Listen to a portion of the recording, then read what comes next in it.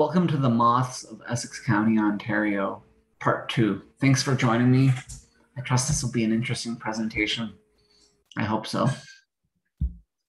So I will share my screen here and we will begin. So for starters, on this first slide, I have probably one of the most exciting discoveries of this year was a zebra conchilotes at Cedar Creek Conservation Area. A really cool moth. It's small, very dainty and delicate and beautiful. So to start off this presentation, I figured that I would go over the first presentation very briefly on this one slide. If you haven't watched it, I recommend you watch it. But basically, we talked about separating moths from butterflies. Most of us have a pretty good intuitive sense about what is a butterfly or a moth if we see a picture or we see it in the field.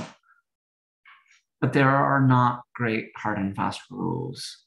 There's a lot of usuallys with exceptions. We also talked about the incredible diversity of moths. There's an incredible number of species, many different locations, size, climates, etc. We looked at some really amazing moth facts. And so if you didn't watch this presentation, I guess I would just sum it up in this way. Moths are amazing and there are lots of them. So I guess that leads into the next question, how many? And I guess along with it, are there moths in Essex County? Of course there's moths, but it is hard to know with how many due to underreporting. If you look at this chart, it becomes apparent that there's very few moths in Essex County compared to the world, but there are still a lot of species that we have. Roughly 160,000 species of moths in the world, 5,000 for Canada, 3,000 for Ontario, and Essex County will be below that. Unfortunately, though, due to a lack of iNaturalist data, it's hard to really know. Some of the data is not readily available to the general public in easy to access format, but on iNaturalist, there's roughly 944. Last I checked, there's 944 species. So we have great habitat in Essex County. We have great diversity, especially as a southern county with the Carolinian habitat. We have some great southern specialties. The orange wing would be an example of a moth that doesn't appear elsewhere in Ontario. I've documented it to be present in roughly 8 to 10 natural areas in our county from maybe like mid-May to late September. We also have some fall migrants and vagrants because of our southern location and some of the geographic factors. Unfortunately, Essex County does have some challenges when it comes to moth diversity. Much of the quality habitat that we once had has been replaced with strip farming, farmers' fields, and subdivisions. There's also some species-specific challenges. We have a lack of conifer stands, quality conifer stands, so it's hard to find some of the moths that are conifer specialists. Furthermore, Point Pelee would be an example of some great habitat that's not readily available to mothers. This is not through firsthand experience, but I have heard stories of wardens discouraging the setup of lights for mothing. For that reason, for the most part, my moth sighting data in Essex County does show a black hole in the Pelee area, unfortunately. You can certainly find moths without lights, but I mean, that's a big part of how I find the moths that I find. There's also some difficulty with some of the bigger moths, Luna moth, sphinx moths, daggers, much easier to find those up north in general. Now, if we compare us with other counties, we do quite well, even in spite of the underreporting. I made a chart here that shows the naturalist species of moths per county for some of the counties around Essex. And I think this really shows that we do need many citizen scientists, or as I would call them, enthusiastic amateurs, to report their data. It's quite possible that Essex County may have more moth species than Middlesex, but we'll never really know until they get documented. And chances are they're not going to be documented by trained scientists. It may happen, but I think if there's going to be advances in the documentation of the biodiversity of moths in Essex County, it's probably going to come from people like you and I. I guess I did not mean to imply that there aren't any scientists watching this, but for the most part, we're amateurs and we have a role to play. So there's no way I could cover all the moth species in this presentation, or even all the families or genuses of moths, genera of moths. So I figured I'd take an approach of giving a little bit more detail on 3 families and then giving a lot less details on a bunch more families, and we'll stick with that. So the first one I wanted to look at here is Saturnidae. These are the silk moths, emperor moths, royal moths. In general, they're bigger. They're very attractive. They're crowd pleasers. They have large lobed wings in general. Some of them could be pretty hard to find in our county. I've been able to see, I think maybe somewhere around 4 or 5 Luna moths. And many people haven't seen any if they haven't been actively looking for them. So the Saturnids do not eat as adults. They have a interesting life of mate, fly, die, essentially. So then the next family would be Erebidae. This is a huge family. A popular group of moths within this family would be genus Catocala, which are underwings with their beautiful underwing display. And there's the tiger moths, which are also pretty popular with their beautiful colors. And then there's the snout moths, zales, litter moths, a little bit more plain moths. Another moth in this family that's of note is the black witch, which is quite rare in our county, a vagrant moth.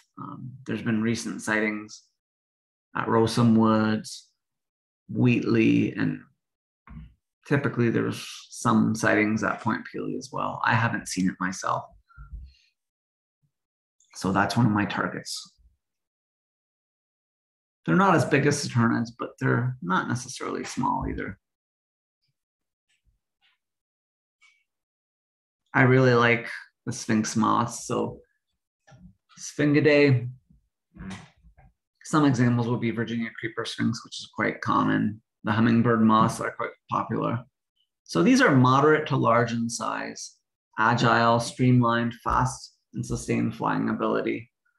This leads to, many of the really exciting vagrants, which may show up in our county, being the Sphinx moths. They can fly across a lake, etc. They have this weird hovering, side-slipping flying, and some very interesting aerodynamic body shapes. Okay, so now we're going to go into the lightning round and look at some more families. So Tortricidae and Pyralidae, they're really small moths. You may need a macro lens to enjoy them, but they're amazingly diverse and they're beautiful. This one in particular is the boxwood leaf tear. To me, it kind of seems like it's come right out of a Dr. Seuss story, but it has the weird feather on its leg and the pointy head and just a lot of interesting detail to it. That photo is not particularly good, but it does show some of the detail. Okay, then there's Crambidae. The crambids are quite common. Some of them included in there are the grass veneers. You'll see those quite often during the day flying around in the grass. I love the aquatic crambids. They're interesting and beautiful. They're quite common in residential lots, and definitely attracted to water. So you'll find them in wetland, natural areas that include wetland. Noctuidae is an amazingly huge family. Noctua means little owl, so hence owlet moths. Cutworms, armyworms, a lot of the invasive pest moths are within here. It's a gigantic family, like I said. They're medium sized and they tend to be a bit drab, but they have some interesting patterns and amazing designs. So I do like a lot of the moths in the Noctuidae family as well. So one of my favorites are the slug moths, which would be Limacodidae. So they're smallish. They're really interesting in the way their bodies are shaped. They're called slug moths simply because their larvae resemble slugs. The caterpillars are really cool looking, but don't touch them. A lot of them are stinging. And then we have Japanidae, kind of an unusual choice for me to include here.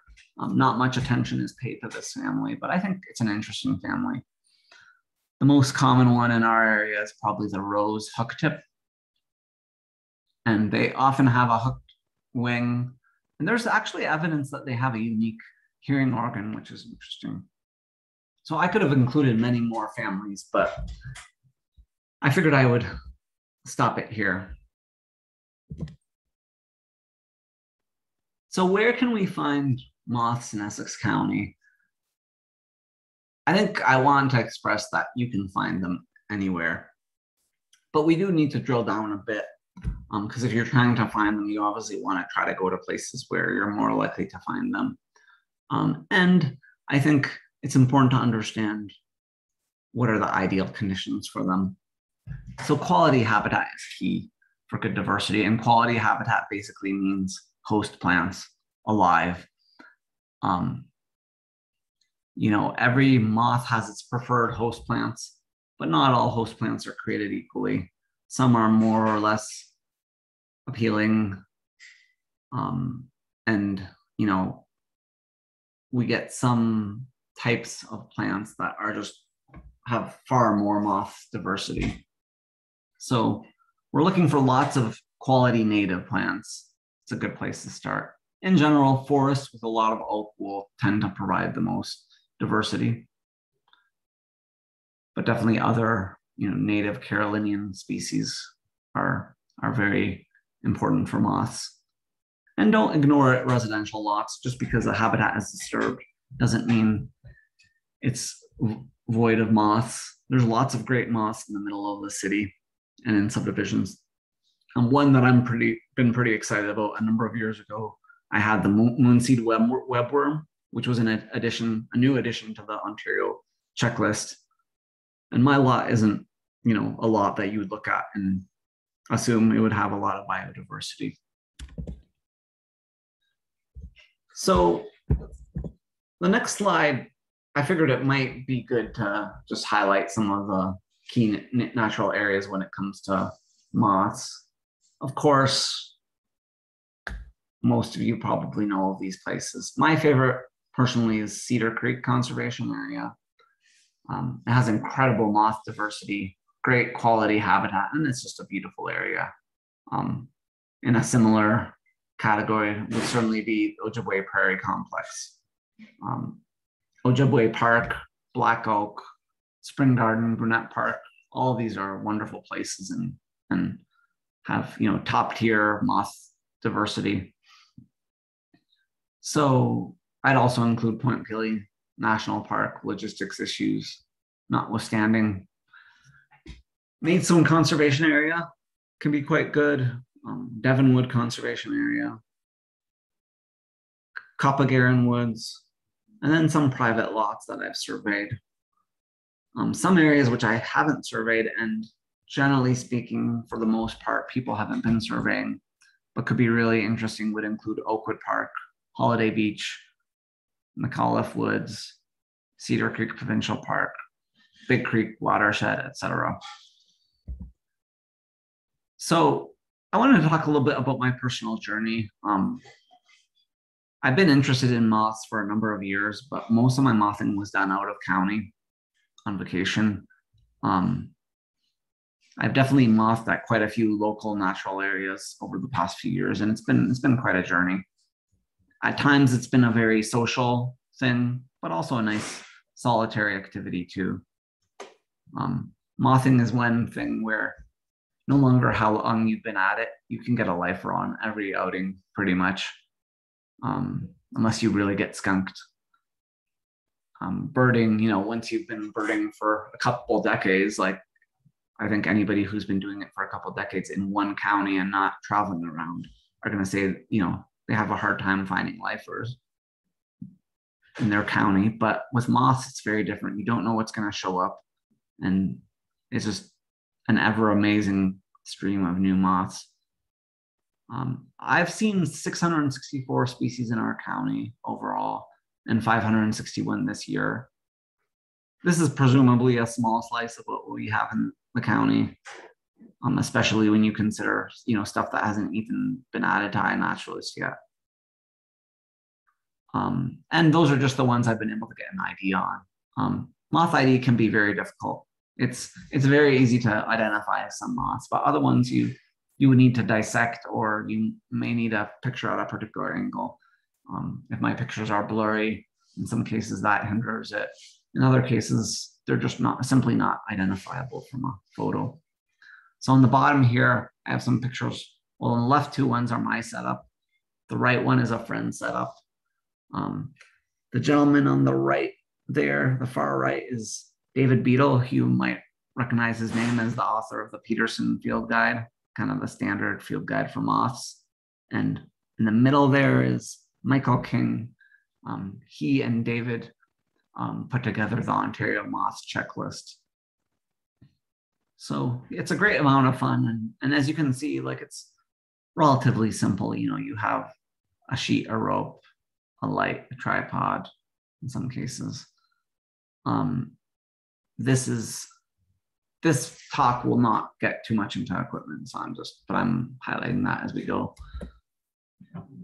So my favorite mothing spot by far is Cedar Creek Conservation Area. It's a nice quiet place, great habitat, excellent moths. I've documented 458 species there. So 48% of all moths reported in our county on iNaturalist have been reported at Cedar Creek Conservation Area. So that's quite remarkable. It's a great place. I did make a website, the URL is here, which highlights the moth diversity at Cedar Creek.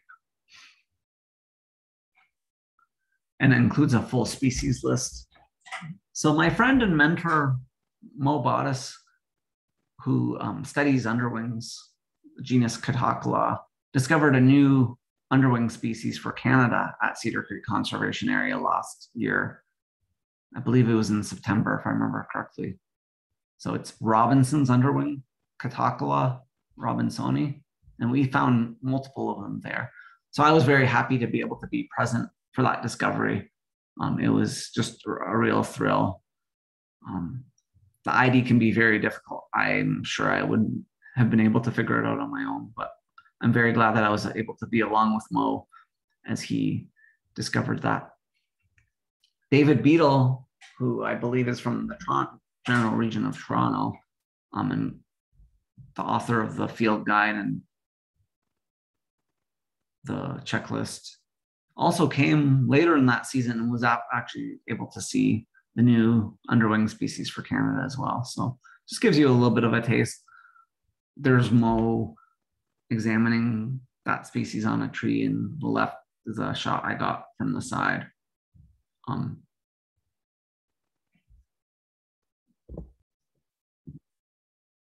So how do I find and identify Essex County's moths? Once you have the location down, it's not really much different in our county versus elsewhere.